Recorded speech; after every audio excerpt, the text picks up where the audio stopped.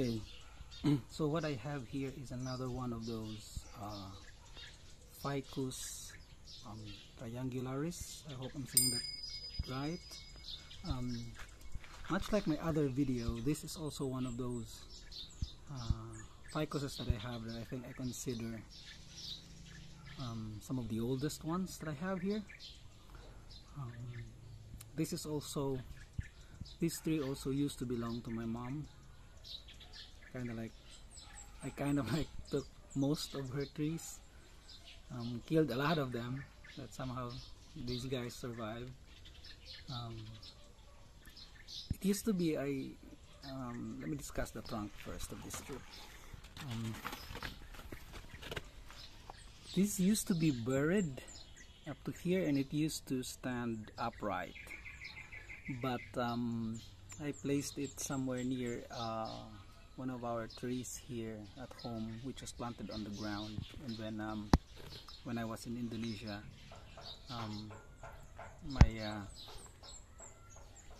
my wife had that particular tree chopped down, and it fell on this bonsai, which is why it's skewed right now.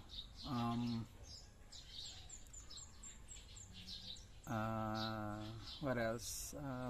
I chopped this off hoping to I have another plan for this tree, but right now I don't think I can do it right now. But when I look at the tree from this side, I can still see a lot of potential for it. Okay, some yellow leaves. Let me take that off. Okay, so I'm torn whether I'm gonna go for this as the front or this one right here as the front. I'm not sure. If I'm gonna go for this side as the trunk, as the front, I could turn this into a cascade right there, like that, and then some interesting deadwood feature here. Okay, so I'm not sure about that. This one on the other side as well is also interesting. Same wideness in terms of the base.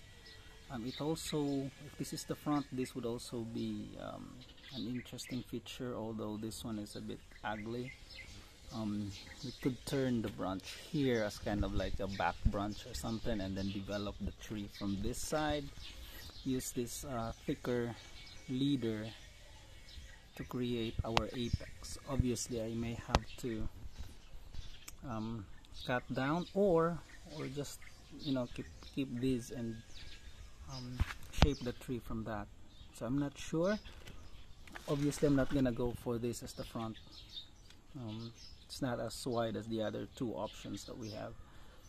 Okay, so for now this is the front. This is the acting front for now, the way the tree is positioned, although that is not the original setup. Because that's not the original plan. In the original plan, this was buried, this section right here was buried, and the tree actually stands upright in the original plan. But things happen. I was not here, and those things happen. If I'm thinking I may not have to cut that leader down so much if I'm gonna keep this as the front, because I could develop from here. It already has some branches in position. This one probably we could take away. This one also, we could form this as the leader or for the apex. This one we could actually wire the tree like this to create that sweeping motion, something like that, to kind of create an illusion of a fallen tree that kind of tries to survive with the elements. And make that sweeping motion and create that when you have the end of this tree, these roots from here and the branches going down there, creating a more compact and how do I say this, unified, if that is the right term, design to it, rather than create the tree, the structure from this side and making this a detached feature. Why don't I just wire it back here and probably create the apex from somewhere around here, and that would create a more unified design where I can incorporate both these and the apex all in one place. And this one we could wire to kind of like fill up that space over there. I don't know, that's an interesting idea to consider. Obviously I think this tree needs repot soon, but I think it's healthy enough to for me to get started working on it. So we'll see. I like that part where I'm gonna create that section, so I'll probably wire this tree down here like a guy wire or something that would keep the tree in place like that. Yeah, I think I'll do that. A guy wire would be nice, and then we could keep that and then create the apex, or train this for the apex or something. I think that would do for now. So I'm gonna go ahead and make a guy wire for this side right here. So we will have that sweeping motion of the tree. Then this one I'm not sure yet, so I'm not gonna attach that. The only thing I'll be doing would be a guy wire right here and some pruning, maybe shortening them up a little bit or something, so at least we have an overall structure or idea on this particular tree. Okay, so that would be it. Okay, so I've done some heavy wiring and pruning on this tree. If you go back up, you could see that there are very few branches left, and most of them were already shortened down. Originally there were two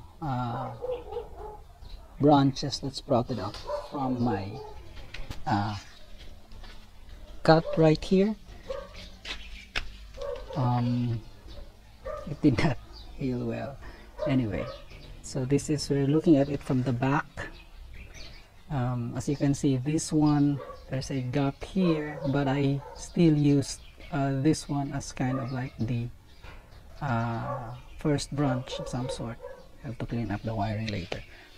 Okay, so if you look at it from the front, it serves as a first branch right there, but actually it's there's a gap there, so that's that. It used to be longer here, and then it has one minor branch right here. I cut off that longer section to allow for taper and ramification, so that's that. Hopefully this one also will develop in the next years that would come. So that's that. I cut it off right here. I hope you could see it there, and then continued with this one. Eventually, when this one grows longer, we could cut it back down to continue develop ramification and taper of that particular branch. Okay, so this larger section here I considered the leader, so I bent it with wires and bent it farther going down here. It used to be longer, and then there are three, I think, branches sprouting out from this one. I just thought it's way too long, and it's no longer it really goes into here like almost like a cascade. So I thought like I'm not making a cascade out of this one, so to make the tree more compact, I cut it off, and I would develop this one as kind of like the ending, kind of like the one that would continue with the flow of the tree. But I'm not going to make it very long. Eventually I'm going to wire it into position here, but I wanted the tree to be just as this section right here, I wanted only to end just about here. So not much changes with this one after that. This one we did not cut off because we are going to train this to be a back branch and provide depth right here. Obviously it's not long enough, so we'll have to let that grow and wire it in the future to fill this space up. Okay, so if you look closely, we have first branch right here. This one I'm not decided really yet if I would but it looks good on this section right here. So we have that kind of like sort of like a branch as well on that section, and then we are hoping to build the apex using this one right here. So we're gonna build the crown from either this one, or if this one continues to grow, we could develop that and use that to build the apex here. Okay, so that's that. If you look at the tree, it's a little bit more compact now. It still looks way too shabby. Very few leaves, very few branches, but that's usually how it goes, right? So we're gonna, with all the cuts that we made, it's going to encourage the tree to bud up and create new branches. Okay, so if you notice this one, I wanted to bring it a little bit lower, so I hooked this up with a wire and then anchored it down here. Okay, so it's it goes a little bit lower, and I think it helps to make the tree way more compact rather than have this section going right up here. I think that's way too high, so I lowered it a little bit. I lowered it down a little bit. Okay, so that's that.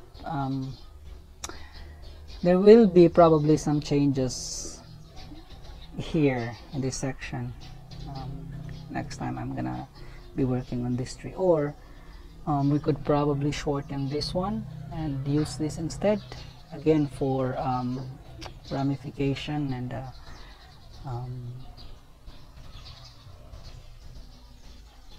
taper of the branch. Yeah, I think we could do that because it's still a bit too long, and it kind of like competes with this one. So we're probably going to shorten that and encourage the tree to develop the apex from this section instead. So we're going to reposition them. Okay, but I'm not going to, I'll probably do that in a while. Okay, and then probably bend this a little bit lower to encourage the tree to maybe bend it a little bit lower here. Okay, that's that. Hopefully the tree will also push some growth in this area as well, so we could fill this up. This is a bit too long, which forces us to bend it like this. Hopefully we can hopefully it would put out growth somewhere here, so that we could create the apex a little bit lower. Or if it would develop from this section right here, we could eliminate this, but not now, not yet. Okay, so this is how the tree looks right now. It doesn't have a back branch, so it doesn't have a depth right now because this one is still in development. We have to let that grow for a bit. and develop. We have removed all the branches that are growing here because they are growing into the design and kind of like into the bend, so we don't want that. There were 2 branches here, smaller ones, we eliminated them. Okay, so basically this is how the tree looks right now. I opted to use this as the front. I would be able to carve this one in the future and create more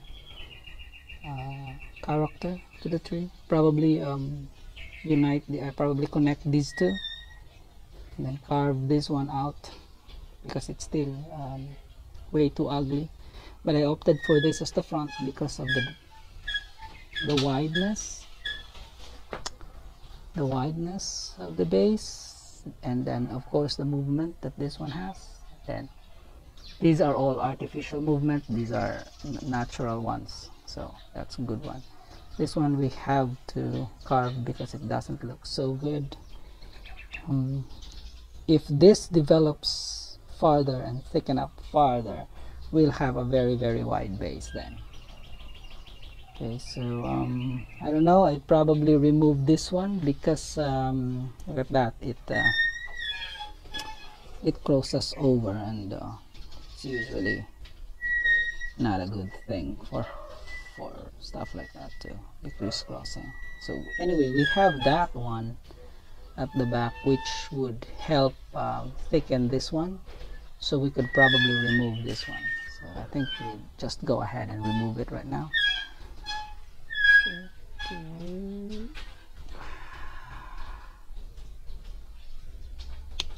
Okay, so that's that.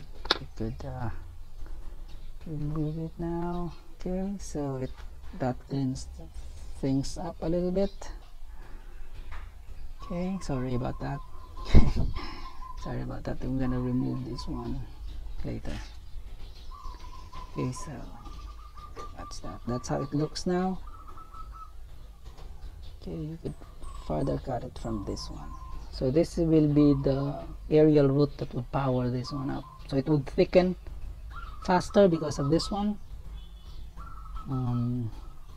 Although eventually we would cut this one off and just encourage these roots right here to continue powering this one up. Okay, this one we'd probably keep. This one we would deal with this when we repot. Probably remove this one, that one when we repot the tree. I like the way the tree is positioned right now. This is probably how it's gonna look when we repot it. So that one we're going to remove.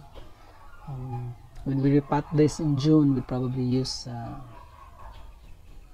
wider container, a little bit more shallower probably, but a little bit more shallow but wider, definitely, to encourage radial roots. Okay, so this is how the tree looks right now. Sparse, but this one is still a little bit long. I'm gonna go ahead and cut that off and post a picture of the finished tree with all the cuttings. Okay, so I think that's pretty much it.